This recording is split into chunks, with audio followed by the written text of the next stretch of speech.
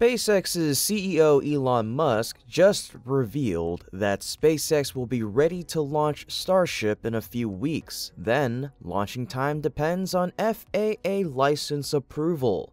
Assuming that takes a few weeks, the first launch attempt will be near the end of the third week of April. We are probably all too familiar with Musk's optimistic promises, but on Wednesday, SpaceX's VP Tom Ochenero also announced so close to Starship orbital launch. Currently waiting on our FAA license so that we can announce our launch date, but that should be happening very shortly. Indeed, with testing mostly behind SpaceX, that license to launch may now be the biggest source of uncertainty for Starship's orbital class debut. SpaceX must guarantee to complete more than 75 changes to its proposal for the Starbase facility if the company wants to avoid additional review and eventually receive a license from the FAA to launch its new Starship rocket to orbit from the site. This is mainly due to SpaceX's Starbase facility being located in a small town called Boca Chica, Texas, right on the southern tip of Texas along the Rio Grande River and the US-Mexican border. For the last few years, SpaceX has used the site to construct full-scale prototypes of Starship, the company's next-generation monster rocket designed to take people and cargo to deep space destinations like the Moon and Mars. SpaceX has already conducted various high-altitude test flights with Starship prototypes from Starbase, but now the company hopes to actually launch Starship to space for the first time and send the vehicle to orbit. In order to launch Starship to orbit from Starbase, SpaceX first needs a launch license from the FAA,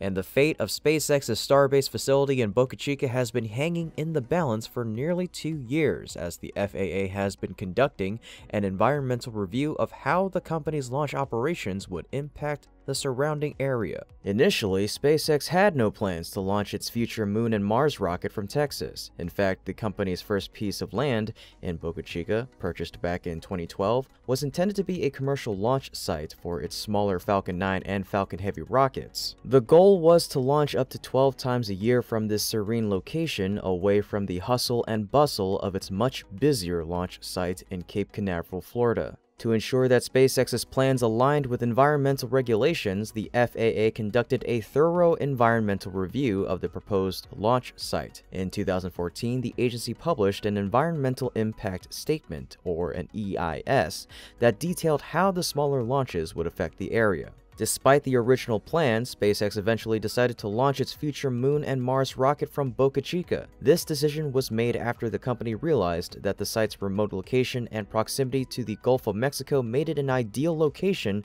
for testing and launching its Starship spacecraft. An EIS can take many months and often years to complete, as it requires interviewing experts, scientists, business officials, and residents, as well as conducting rigorous analysis and research about how a proposed action will impact the nearby human environment. However, SpaceX's plans have significantly changed since the first EIS was published. Beginning in 2018, the company seriously ramped up production activities in Boca Chica after deciding to devote the South Texas facility solely to the production of Starship prototypes. The more modest commercial launch facility that SpaceX once imagined has morphed into a thriving installation, filled with massive warehouses and tents and dominated by round-the-clock construction conducted by thousands of employees. As SpaceX's presence in the area grew, the company also began conducting high-altitude flight tests with its Starship prototypes, launching the vehicles up to heights of around 30,000 to 40,000 feet in the air before attempting to land them back on Earth. Most of these tests ended in fiery explosions, with only one successfully sticking its landing. One prototype blew apart just before it was supposed to land back in March of 2021, spreading metal debris across the nearby wildlife refuge. The test flights, combined with ongoing construction and ground testing, have led to growing tensions with the nearby community. Starbase is situated next to a small neighborhood of a couple of dozen homes called Boca Chica Village, which is only really accessible via one lone state highway that connects to Starbase. That road is frequently closed during tests and other demonstrations, limiting access to both the village and the nearby beach. Residents also complained of disruption to their daily lives as they were often asked to leave their homes during major tests. Many in Boca Chica Village have sold their properties to SpaceX, though a few residents have held onto their homes.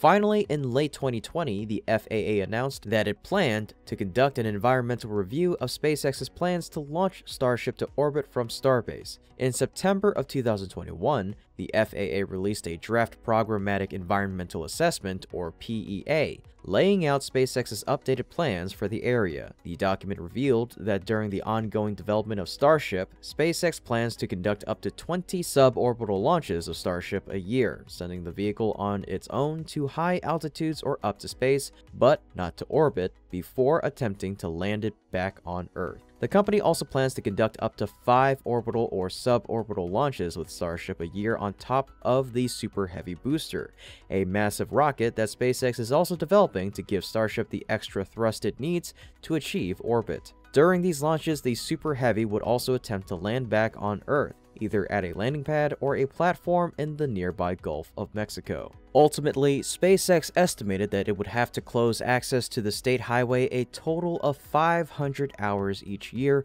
for normal operations and an extra 300 hours each year for anomalies. And things would certainly change as SpaceX progressed in its development. SpaceX anticipated that the number of orbital launches would increase over time, with suborbital flights decreasing. Beyond the disruption, SpaceX also outlined other major additions to its plans, including the creation of a natural gas pretreatment system to purify methane to be used in the Starship rocket. And there was speculation that SpaceX would need to build a pipeline to transport gas to the plant. SpaceX has since scrapped its plans for a natural gas pretreatment system, a power plant, and a desalination plant, according to the FAA's decision released today. The company has also modified the capabilities of its Raptor engine, which is used to propel Starship. Because of these changes, SpaceX doesn't need as many engines for its vehicles as it previously expected. But the FAA concluded that this wouldn't discernibly change the environmental impact. As part of its environmental review, the FAA held a comment period for SpaceX's proposed plans, which drew both intense criticism and support from members of the public. Many critics demanded that the FAA conducted a new EIS, as the one that was conducted in 2014 was no longer adequate based on SpaceX's new plans. The FAA said it received more than 18,000 comments during that period, which contributed to prolonging the decision-making process since SpaceX had to draft responses to each of the comments. The FAA also had to consult with various government agencies to make its decision, including the U.S. Fish and Wildlife Service, or FWS, and National Park Service, which raised some questions about SpaceX's potential effects on the area. In a biological opinion given to the FAA, the FWS noted that there's been a decrease in the piping plover population, an endangered bird that nests in Boca Chica, correlated with the increase in SpaceX activity in the area, CNBC reported. As part of this decision, the FAA will not conduct another EIS, which will potentially save SpaceX some time as it moves forward with its first orbital launch. Meanwhile, SpaceX has been working on a potential Plan B for Starship. In December, the company began construction on a Starship launch pad in Cape Canaveral, Florida, an area that has been hosting orbital launches for the last half-century.